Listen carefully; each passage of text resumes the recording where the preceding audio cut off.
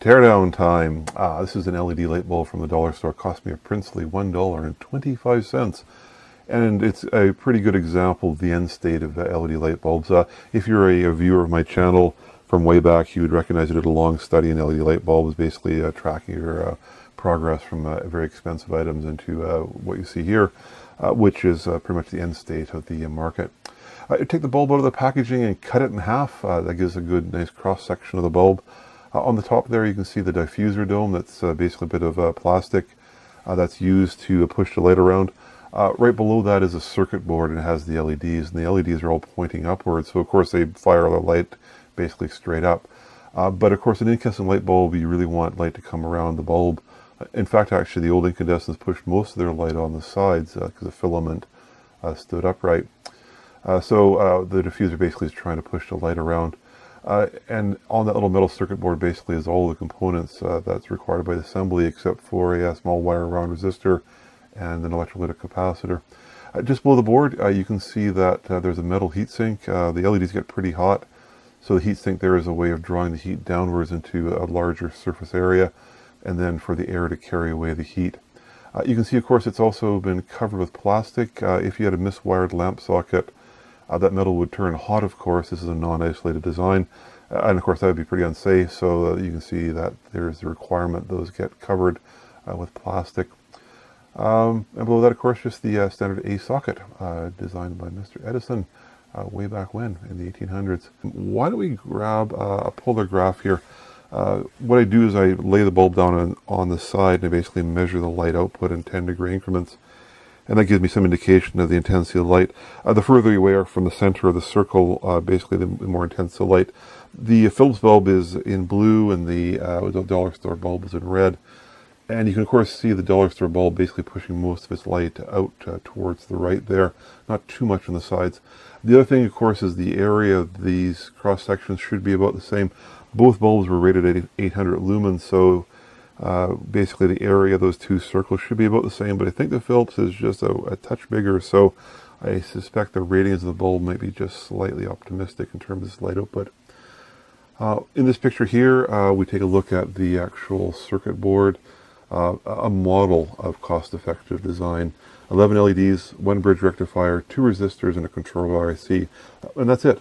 There's a connector on the board which allows a electrolytic capacitor to be installed in the back of the assembly. And that's the entire component count, which is really impressive. State-of-the-art cheap. I mean, that capacitor in the back there is about 3 cents. The resistors about millipennies. The bridge rectifier probably well under a cent, and then the controller probably a couple pennies as well. What happens basically is the voltage comes in from AC, gets converted to high voltage DC, gets applied to the regulator, the controller IC. You can see there's no smoothing capacitor on the outside of the regulator. It basically just probably chops it up at a high enough speed that you can't perceive flicker. If we take the package off from the controller and take a look at this die, pretty classic picture here. The top half of the die there is basically a transistor, and that's probably what's being run at a chop. It basically chopped the current up to get the LEDs to glow. And the bottom half is the basically control logic. But if you zoom into it, actually, you quickly realize it's maybe only about 50 so transistors of a logic. So a really straightforward controller. This one isn't suitable for dimmable applications. It only works in one mode. The die marking doesn't relate to anything that I could find. So if anyone knows about this vendor, I wouldn't mind hearing from you. And then let's come back to that resistor. Basically, cross section, you can see the coil of wire that forms up a wire wound resistor. Now, unless I'm mistaken, I believe that this particular resistor is being used as basically a fuse. So if anything goes really badly wrong, the wire wound resistor should open up.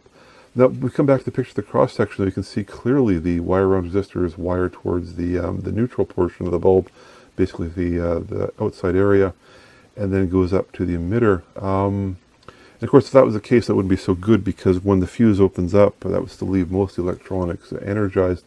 To get a UL or a CSA marking, you have to de-energize the electronics as quickly as possible, which almost always means putting the fuse as close as possible in the hot. So if that is a fuse, or meant to be a fuse, I'm pretty sure it's on the wrong side. Anyways, there you have it. That was the end state of LED bulb construction. If you ever followed incandescent bulbs, they kind of stabilized out for about 100 years. If you can imagine the technology, once it was invented, there was a whole bunch of innovation. Then for about 100 years, quite frankly, nothing really changed. And I think, quite frankly, we're looking at the end state here for an A-shaped LED light bulb. And it's kind of like the thing you'll see for the next 100, unless some other newer disruptive technology comes over the horizon. If you want to take a look at some of the photographs, I have them on my blog, electronupdate.blogspot.com, especially the integrated circuit, if you want to take a download of the silicon die. Always fun to look at.